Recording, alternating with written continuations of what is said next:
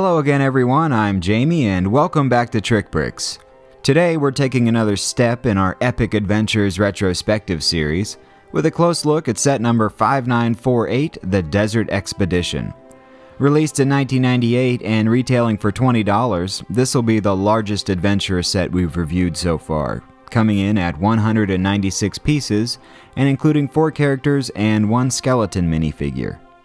And to be honest, this set can be a bit confusing for collectors. It was actually released under 2 different names and 3 different set numbers. From what I can gather, the regular retail release was known as Desert Expedition, but there was also a version that included this handy storage container. That set was 5909 Treasure Raiders. And just for good measure, the model number 2879 was also assigned to the Desert Expedition. Strictly speaking, they were all identical sets as far as the pieces went, the only difference being this guy. We'll take a closer look at him in a future episode. I don't have the original box, but even worse, the original instructions are long gone. But if you ever find yourself in the same boat, all of the adventures instructions are available in downloadable PDF form directly from LEGO's website, which can be a lifesaver. In the interest of time, and since we have so much ground to cover, we're going to forgo the speed build today and get straight to the review. But if you're curious as to how the Desert Expedition goes together, a dedicated speed build episode is also available for your viewing pleasure. But for now, thanks to the marvels of film editing, we're ready to jump right in. This set is like a ready-made adventure. You've got a small campsite, some Egyptian relics, 2 vehicles, and most importantly, you have 2 bad guys and 2 heroes. So let's give them a closer look. We're going to go ahead and give the baddies the spotlight first, beginning with the main antagonist of the story, the evil Lord Sam Sinister.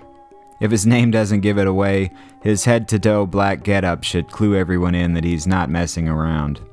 He's topped off with, appropriately, a top hat, and his faceprint features arched eyebrows, some wire-rimmed spectacles, and a perfectly devilish goatee. And he's smiling at us, which is a bit unnerving.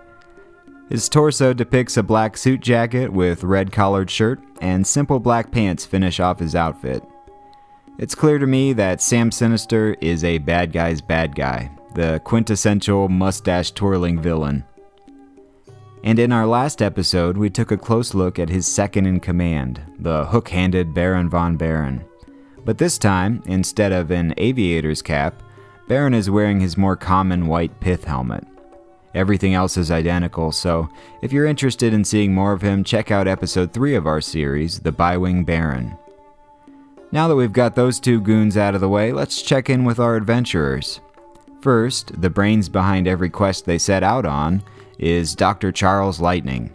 Starting at the top, he's wearing the same pith helmet as Baron von Baron, and his faceprint is full of character. Just looking at this, I can tell that Dr. Lightning is the type of person who can decipher ancient texts and hieroglyphics instantly, but can't remember where he left his glasses. They're on his face, of course, and I love those white mutton chops. He's sporting a simple button-up shirt with bow tie, a black belt with buckle, and a pair of brown suspenders, which keep his green pants where they belong. And if we spin him around, you'll see this awesome backpack. It looks a little out of scale, but that's because it's fully functional. You're able to open this up and store all sorts of small items inside, such as this revolver. You also have a bar holder on each side, which can be used for items like this pickaxe and skillet. But if there's one accessory that Dr. Lightning is synonymous with, it's his trusty magnifying glass. And yes, it really does work. And it's perfect for poring over old maps and relics. The Good Doctor is an integral part of the team and a classic minifigure, but I've saved my favorite of this set for last. Harry Kane, the adventurer's go-to pilot. There was only one version of this character throughout all of the adventurer's sub-themes, but I think that's because LEGO realized that they'd really hit the mark on the first try. I love everything about this character, from his flight cap and goggles, to his sweet fleece-lined bomber jacket, but his face print is what puts him over the top for me. You can just tell that he's a wisecracking, devil-may-care personality, and that if you named any city on Earth, he could probably tell you where to find the best bar. It's probably not what his designers had in mind, but that's how he's always struck me. And if you haven't noticed a trend of facial hair in this series, you haven't been paying attention, although Harry's is a bit more rugged and unkempt, which suits him. Apart from Johnny Thunder, he's the guy I'd want backing me up in a fight. And speaking of Johnny, he's nowhere to be found here, surprisingly, but don't worry, he'll be back in our next episode. And now, let's get back to the meat and potatoes of this set. We'll start with this small campsite. It's pretty simple, built up on a 4x6 tan plate, with this small campfire and a palm tree, which provides our heroes a much-needed reprieve from the midday sun. A few inquisitive scorpions round out the scene. Moving on from there, we've got a little something for Doc to examine in the form of this beautifully decorated sarcophagus. This was cutting-edge printing for LEGO back in 1998, and it still holds up today. I love the metallic gold accents contrasting with the red and blue ink, and if we crack it open, an old friend of Pharaoh Hotep perhaps? A standard old-style floppy-armed skeleton with no additional accessories. But our two villains must think there's something pretty important inside because they've come armed to the teeth to steal it away from Doc and Harry. This is a fantastic little buggy, and again, I love that two figures are able to sit side by side in this specialized body element. The build is pretty similar to the Scorpion Tracker, but it's a bit more full-featured. Just behind this grill piece, poking out of the engine bay, is this souped-up power plant, complete with red block, light gray cylinder heads, black valve covers, and my favorite, open headers. They definitely aren't going to be sneaking up on anyone in this thing. The windshield is also a little different, sporting a very nice print depicting road grime and what I assume is a bullet hole. You've got a sextant clipped here on the driver's side, which is a very cool accessory, but I think the defining feature of the vehicle is this two-rifle gun rack mounted on the passenger side. It can be swiveled around a bit for precise aiming, but just don't point it in this direction. The rear features the same cargo setup we saw in the Scorpion Tracker, complete with some digging tools. And another commonality with Johnny Thunder's car is this included treasure map, which is the same one we saw in episode 2. Overall, this is an excellent addition to our ever-growing stable of adventurers' vehicles. But not quite as excellent as the last thing on our checklist.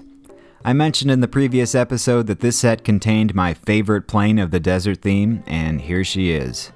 I really like the tan and white color combination designated to this build, and this being one of the few desert sets that actually comes with stickers, they're all used here and to great effect.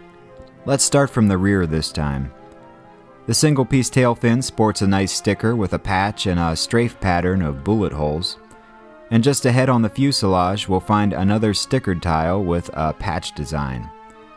These decals feature simple details, but they add so much to the plane's character, I think. And beneath the tail is this Technic pin in lieu of a rear wheel. The cockpit is a definite step up from the Bi-Wing Baron, featuring not one but two control sticks. I'm pretty sure these are meant to represent a gun sight. And I'm still not a fan of these hollow studs, but that's an easy fix with a few 1x2 tiles. The only other thing I wish this plane included was a second seat, so Doc wouldn't have to walk across the desert on foot. Just above the cockpit is an old-school movie camera for capturing Harry's high-flying escapades. Although if we take a closer look at the printed tiles stored inside, we'll see that it depicts a photo of Johnny Thunder and Doc at the entrance of a tomb. This print is identical in all of the desert sets. The wings are pretty standard, featuring some green accents in the form of 2x2 round tiles, and they're supported by 4 black window elements, which work well and look great. Beneath the top wing, there's a pair of rifles mounted on either side of the body. But everything I love about this plane is right here. These stickered hinge panels really set the entire build off, with their excellent shark face nose art design, but it gets better. This feature was something I didn't even know existed until I actually built the set. These panels are able to be opened up to reveal an inline 3-cylinder engine. This is just a fantastic detail. Most of the time LEGO would just design the whole front end out of solid bricks, but they decided to go the extra mile here and add a very cool play feature, with Harry now able to get into the engine compartment and make some much needed repairs after sustaining battle damage. And at the very front is this large wooden prop. I think I like this design better than the 3-bladed one we saw on Baron's biplane. And just when you thought the fun was about to end, we're going to take a look below the fuselage, where we'll see the landing gear, which would be pretty uninteresting if it weren't for this little slot right here. And that's designed with a very specific purpose in mind: hauling cargo. This supply crate is the last thing included in the set, and it's built with this tile hanging over the edge, which slides right in here. The weight of the box keeps it in place pretty well until you're ready to drop your cargo, in which case you simply tilt the plane forward. On top of the crate is this printed dynamite tile. This was the only LEGO dynamite we had back then, long before the modern fully molded element came around.